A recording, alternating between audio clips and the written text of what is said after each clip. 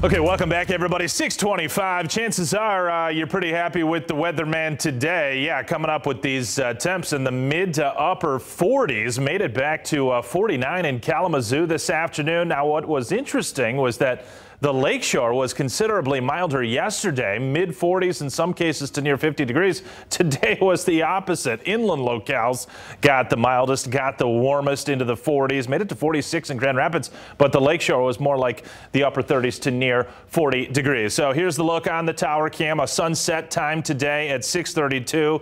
That is upcoming in just about 5 minutes. 40 degrees we have dropped back to from that peak reading just about 2-3 hours ago of 46 in Grand Rapids. Northwest winds around 10 to 15 miles per hour. So where do we go from here this evening? Well, 39 degrees I've got at 7 o'clock, 36 and 32 from 9 to 11 o'clock, and mostly clear conditions are going to prevail.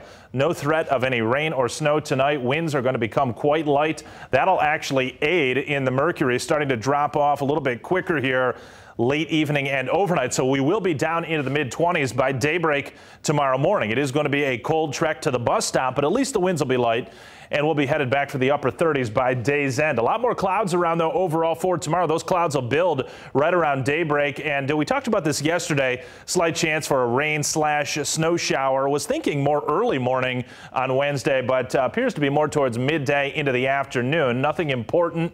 I mean, I guess somebody up towards Big Rapids could come up with a slushy dusting.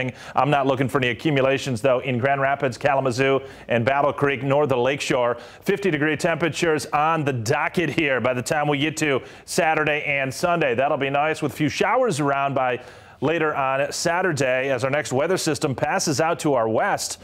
And it is going to have a surge of mild air in here. Keep an eye on that Saturday-Sunday forecast. I've got the European model here today, cranking out a 62-degree temperature by late down Saturday. That's probably on the high side, but it is in the spectrum of possibilities that that warm air mass can lift even further up into the Midwest and Great Lakes. So as I say, as we get closer to the weekend, stay tuned on that. There's an outside chance we could make a run at 60 degrees and some rainfall to be anticipated as well, particularly later in the day on Saturday. We've got clouds building late night tonight into tomorrow morning. A little clipper system runs off to our north. That'll tend to increase the clouds and bring in what appears to be actually kind of an ominous look of snow showers. I do think there will be some afternoon flurries, snow showers mixed with even a little bit of rain.